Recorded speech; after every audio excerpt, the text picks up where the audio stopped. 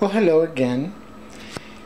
I've been receiving a lot of messages and praises and compliments, etc., about the work that I'm doing in the Maryland, and I really appreciate your comments. Of course, it means a lot to me, and I'm more than happy to share with you my work and my techniques.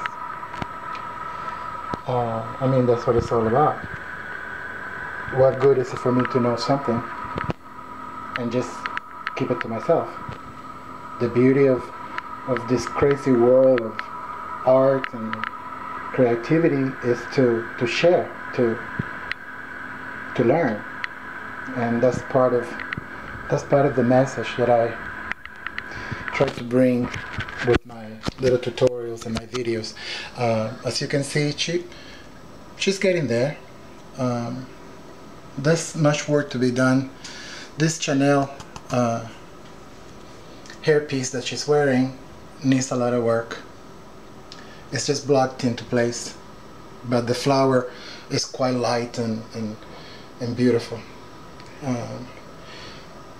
It's all a matter of understanding where the light and the shadow sources are coming from. And I'm going to go ahead here. Here are the three products that I use. And this highlighter I created because I cannot find a pencil, a white pencil, that will give me the highlight that I want.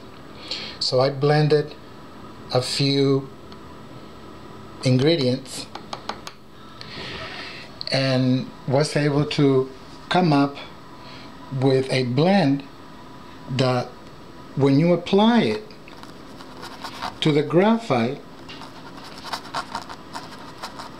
goes right into the layers, but it doesn't become opaque.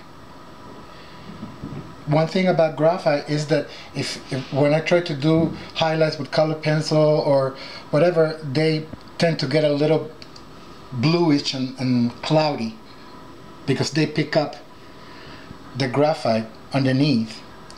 Not with this.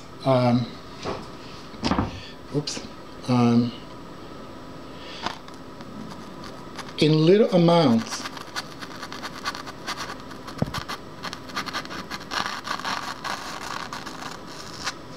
I apply in a succession of layers the amounts that I want. See, you can see that it falls down because when I work laying flat, but laying flat I cannot show you this. There. Let's brush some of that little powder that fell into it off. This mixture can be, once you have the necessary glow and highlights that you are seeking, you can use fixative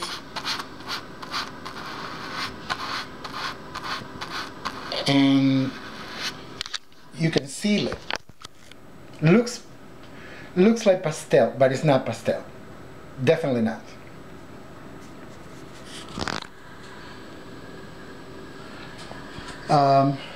Let me bring it over here so you can see also how you can capture. It's hard for me to work and use the camera, but the applications are very easy, and with each layer that you apply, the brightness that you seek can be detected immediately. So this is not something that you have to break your head trying to figure out. There. It requires very little effort. Doesn't take much to get the hang of it. If you know how to use a brush, if you know how to work with pastels, you won't have no problem at all achieving this effect. So here you have, right in front of you, the work as it happens.